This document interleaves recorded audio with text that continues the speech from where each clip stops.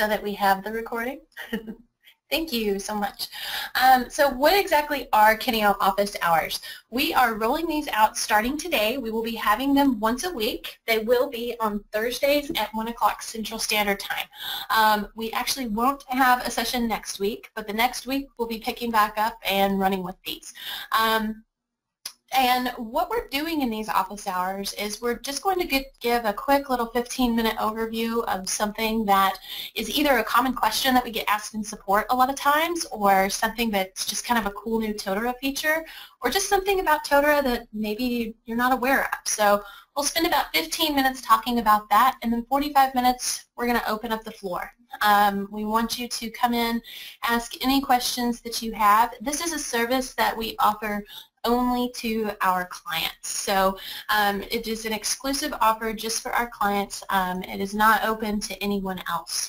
So I'm so glad that you guys were able to join us. If you could, in the chat, guys, let me know which client you are with. I apologize for not knowing ahead of time, and your names do look familiar. Okay, Steve, I'm thinking you're American Cancer Society, correct?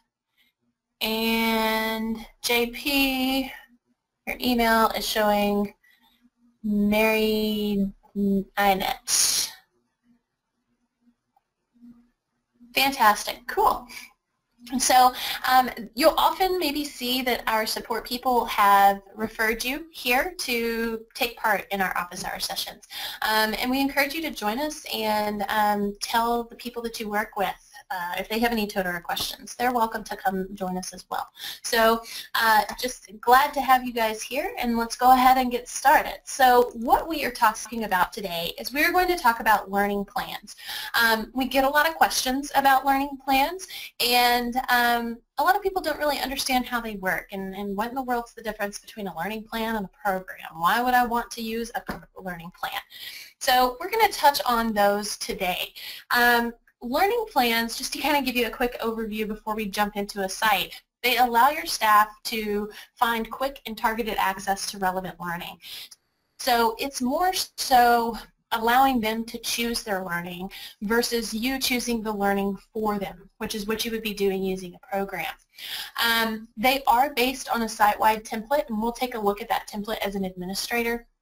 So that is a template that you can set up for those learners, and there are a wide range of ways to implement your learning plan into that. And if you want to know a little bit more information and read a more detailed explanation of learning plans, you can find that at help.totaralms.com/learning_plan_templates. So you can learn a little bit more about that. Also, it's really easy to just Google Totara Learning Plans, and it'll pull up that link for you as well. So let's take a look at what exactly is a learning plan made up of. It has multiple different components. So you can make courses, competencies, objectives, or programs available as learning that learners can go in and say, hey, I'd like to be a part of that. And they can enroll themselves into that learning using a learning plan. You have different workflows that you can set up when you're setting up your different templates. You can do a manager-driven workflow, a basic workflow, a user-driven, or a custom-driven, and we'll kind of dive into that here in just a moment and take a look at what exactly that means. So let's take a look. I'm going to get this off the screen and over here. And guys, if you have any questions as I'm going along, feel free to pop those into that questions box. We'll definitely circle back around and answer those questions as we go. So I'm going to switch over here to Chrome. Here I'm logged in as George Black. We see this up at the top. He is actually a learner, and he is a shift supervisor on this particular site. This site is structured to mirror what you might see in a fast food organization, all the way from the folks that help you at the counter all the way up to your corporate people. So it's structured all the way up to there. This fella here, he is a shift supervisor, and he actually works in one of the restaurants. But since he is a shift supervisor, he may not need necessarily learning that is assigned directly to him. You may want to give these type of people the freedom to choose where their weaknesses are and go in and say, you know what, I really need some help here, here, and here. And so they can go in and they can choose that learning for themselves. So this is a learning plan that George has created for himself. let's actually back up a step and go to My Learning Plans. This is something that you can make available on your site. It is very simple for them to go in and click on Create a New Learning Plan.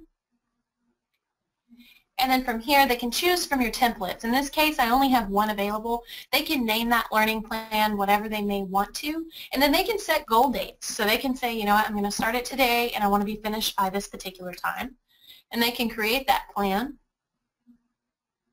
And if you make these tabs available to them, which is your courses, competencies, objectives, and programs tabs, these are the different things that they can choose from for learning. So they could essentially enroll themselves into a program. They could enroll themselves into a course. They could say, you know what, I need to work on these particular competencies. I would like to meet these particular objectives. Now keep in mind, competencies and objectives and programs and courses for that matter, these tabs aren't going to work if you don't have these elements on your site. Okay, so keep those types of things in mind when you're setting this up, but as an administrator, you can go in and you can say, you know what, I don't want competencies available for them to pick from. So you can do that as well. So I'm going to go to the Courses tab, and here he can click on the Add Courses tab, and it almost looks like your administrative view, right? So he can come in and he can say, you know what, I need to revamp myself on health and safety. So he can save that, and then he can go up here, and once he has done this, this particular one is set up to be more so learner-driven, but with a manager aspect. And so what he can do is he can send off an approval request. And when he sends that approval request, he's going to see that he has sent that approval request. And then when he goes out to his learning plans, so back to the My Learning Plans, he's going to see the different learning plans that he has sent off. And he's going to see that currently there's the status of those, that they've been unapproved at this point. But we can take a look as his manager, and let me refresh the screen here. We should see another approval request pop through. There it is.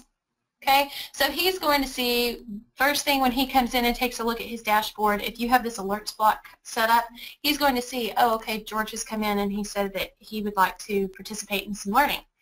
And so he can grant or deny approval to this for George. So if he goes in and he approves it, what that's going to do at that point, that is going to grant George the ability to go ahead and enroll in that learning. Okay, he can't actually launch that course until his manager says, yep, that's okay, you can go ahead and you can take that. That is relevant to your position. So that is something to keep in mind, and this is just from your learner's perspective. This is from your manager's perspective. Let's take a look really quickly at what this looks like to an administrator. So I'm going to log out and log in as myself.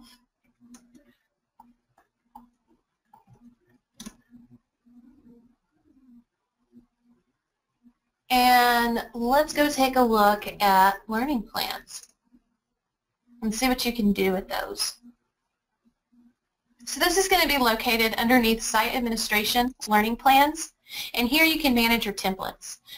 So inside of that area is where you as an administrator can go in and you can say, you know what, I don't want to make competencies available, I don't want to make this or that available.